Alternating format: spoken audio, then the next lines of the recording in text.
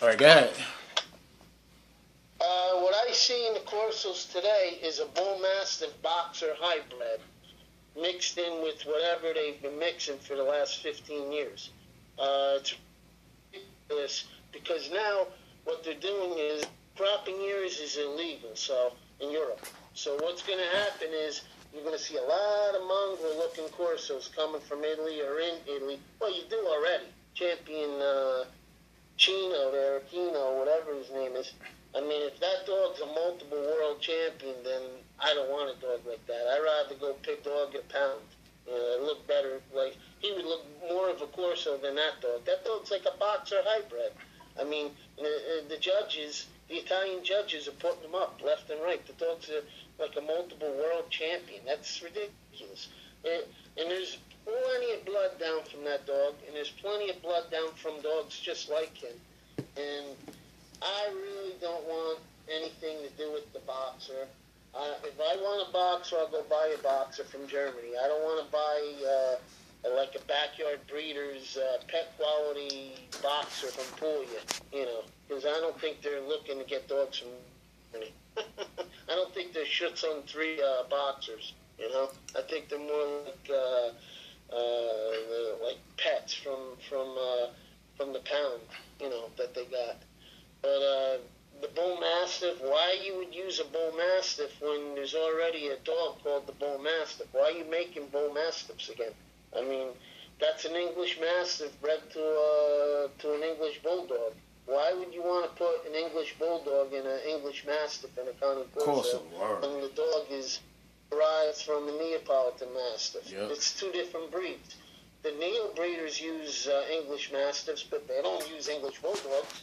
I mean, that's about the worst breed you could use is an English bulldog to breed into a mastiff. I mean, you make, using boxers, bull mastiffs. All you're doing is making like a poor man's band dog.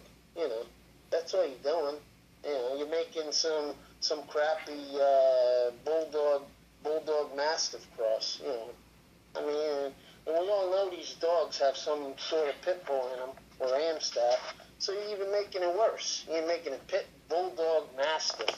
All right, where's the corso in it? There's no corso left. There's no corso. Well, why are you calling them? You keep breeding those show dogs. I'll keep the real Connie Depresses that my father brought over from Italy, and that he bred since 1972, 74. Those are the real Connie Depresses. I mean, if you want to, I mean, a lot of people don't like what I say because I'm telling the truth. I really don't care. I'm going in a different direction because I don't like, if I want an American Bulldog, I'll go buy an American Bulldog. Or I'll go cross American Bulldog and make a separate breed. I'm not gonna perpetuate fraud and sell people boxer bulldog mastiff mixes when they're not corsos. I mean, you can't do that.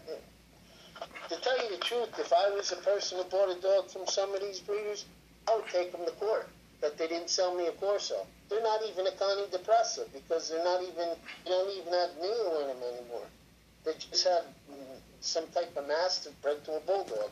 That's not a corso. That's a band dog, pit bulldog band dog thing. I mean, whatever.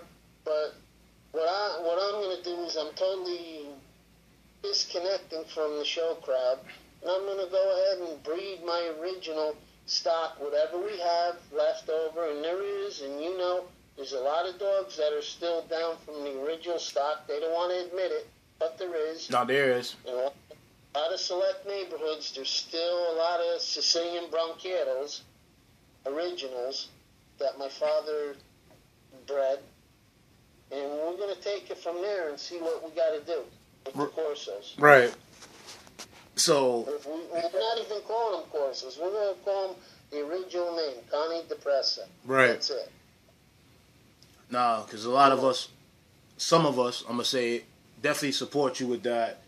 And we definitely going to go in that direction because, me personally, I feel the corso's in trouble. And it's changing, it's evolving too fast, and it's evolving into something that it's not. And the Italians, a lot of sure Italian breeders should be ashamed of themselves, and a lot of dog enthusiasts should be ashamed of themselves. And not only that, you bring diseases in the corso that didn't exist in the corso, like the epilepsy situation, and that stuff is very dangerous, very, very dangerous. Let the public know how dangerous that is, Mike. Give them a scenario.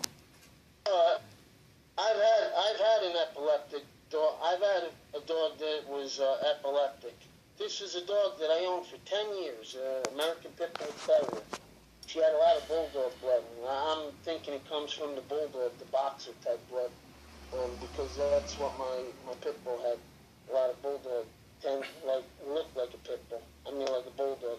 But when she went into a seizure, this was a dog that used to sleep with her face on my face and lick me. And I mean, she was around my son. My son was like a baby at the time, like 18 months old. This dog went into a seizure, and she was like going crazy. I stuck her in a crate so she wouldn't like bang into all my furniture and let her have her seizure in an airline crate. And then when she started coming out of the seizure, she didn't know who I was. She was growling at me. She was going to nail me. I was like, well, I can't keep this dog. This dog, what if she has a seizure with my son around and she like bites his face off? You know, this is a dog that was beautiful, beautiful temperament. But once she had the seizure, it was like she forgot who I was and she wanted to kill me. I put her to sleep that day. It killed me because I had the dog for 10 years. But I'm telling you, that's bad news. When they have those seizures, they come out of those seizures, they don't know who you are. Those dogs think you're a stranger, and they're going to bite you. I mean, I know for a fact they'll bite you, because this dog loved me. This dog would protect me with her life. And all of a sudden, she didn't know me, and she wanted to kill me, you know. So, go ahead, breed those dogs. And you'll have a lot of lawsuits on your hand, because you can't sell a dog with a genetic defect like that, and you know what's going to happen, because people are going to be at the wrong place. Kids are going to be at the wrong place at the right time, and the kids are going to get their face chewed off. Or, God forbid, the dog hits a vital area on the kid and breaks open an artery. Or the kids aren't, or the parents aren't home, and they're still, or they're in the, or maybe the parent, I don't know, it could be any scenario. Just think, if you go out and cut your grass and then you come back in, your kid's dead, and your dog's standing over it. I mean, what are you going to do? You can't do nothing anymore. And that's the breeder's fault, because he bred that. Yeah, true. He bred that. True and indeed. I would say that that's manslaughter. That's involuntary. No, that's not even involuntary. That's you knew that the dog could produce that, so that's premeditated murder to me. Yeah. I mean, the dog's gonna kill my child, and then you're not gonna. Well, it's not even about the money anymore. It's about if you didn't sell me this dog, my kid would be alive right now. You know, how do you deal with that? If you sell a dog knowing that your dogs produce epilepsy, to me that's criminal. That's you should be going to jail for a little bit. If you sell a dog and that's not a responsible person. If you're selling dogs with epilepsy or could have epilepsy, you know, that's like a gun dealer giving a kid a gun. You know, eventually a kid's going to figure out how to pull the trigger or load the gun and kill himself. You know, that's why you don't keep guns around kids. That dog to me is like a loaded weapon, ready to go off at any time once it has the epilepsy. Right. All right. Well said, bro. Well said. You can't do that. Nah, I agree. So with the Canada Depressor, so it's basically the old lineage dogs that's going to be bred, right? Am I correct on that? All right. Let me ask. People want to know about the standard. So what is the standard going to reflect? Because I definitely know that back in the day, a lot of information wasn't revealed or wasn't acknowledged. But now that we know that the corso, kind of depressor, and etc. could have a dilute nose like the red nose, and all right, I'm this in a nutshell. just to make people understand, all the DQ colors, they can't come in that color. They can't be pure. Are you going to recognize those dogs? Oh, it's just the color. It's not a different breed. If the dog's black and tan or tricolor, that's still a Connie Depressor, because historically they came in that color when we first got them.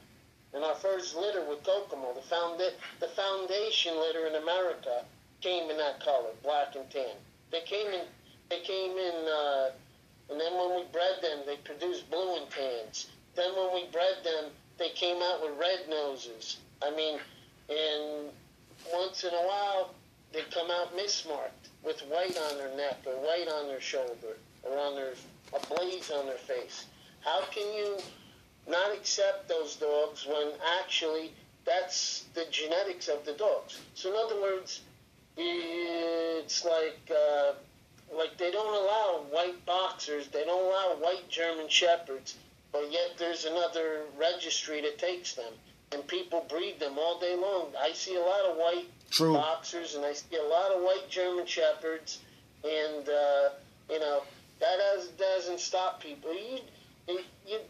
To me, it's just the color phase, and by breeding, by telling people you can only have this, and this. But that's not how it works. You're going to keep breeding these dogs. When you breed certain combos together, you're going to perpetuate black and tans. You're going to perpetuate pointed brindles. You're going to perpetuate blue and tans. You're going to have red noses from time. This dog is supposedly was the same as the Neapolitan Mastiff back in the 70s and 80s, and then they diverted and went their separate ways. Let me tell you, Neapolitan Mastiff comes with a red nose. A Neapolitan Mastiff comes with a dilute nose. A Neapolitan Mastiff comes in red, which we call mahogany in Neos. Comes in like a tawny color, which is a fawn, with a dilute pink nose, with a red nose. Okay? So you cannot deny, if these dogs were the same breed, how can you disallow those colors? In Neos, it's a disqualification, but they have white up the leg, they have white on the face, they breed it out, but it comes back. You know why? Because it's in the blood. It's going to come out every time. I mean, I've seen Neos with white all the way up from their leg halfway up to their elbow. I've seen Neos with white on their whole nose was white. I mean, in these corsos, we know that the ones in Italy have been bred to the Maremma sheepdogs. So how are you going to stop a dog that's been bred to these beige and off-white dogs? How are you going to stop that? You can't. Why are we going to disallow these dogs? Because we want to hide the fact that they have other breeds in them, or they perpetuate this color? To me, it's silly. My father had the standard pretty correct, except for the historically white, because we didn't have a lot of Italian stuff.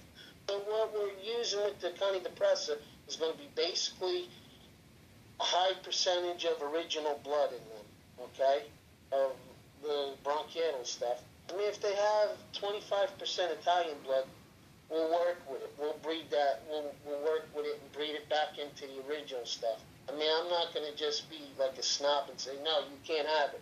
Because they are Connie Depressors. They're a different type of Connie Depressor, but they're still a Connie Depressor. They all derive from the Neo. Right. They all come from the Neo, or they were the Neo. Whatever semantics, they are the Neo. But, no, that's what we're going to do. They're going to come in whatever color they come out. We're not going to breed for those colors. If some people do, they do. I can't stop people. They're going to do what they're going to do. I'm not going to breed for that, but if they come out with that and they look good, if they got good hips, good temperament, good sound bodies, they're nice typey heads, nice mouth, nice bites on them, hey, we're going to breed them. And I don't care about a Connie Corso. I don't care about a Neapolitan Mastiff. I care about this breed right here, because the original name of the breed was Connie Depressor. Neapolitan Mastiff is a made-up name that they used back in the 50s because they wouldn't let them call it the Molossus. The Italians wanted to call them the Molossus. All right, hold up, Mike. Hold up.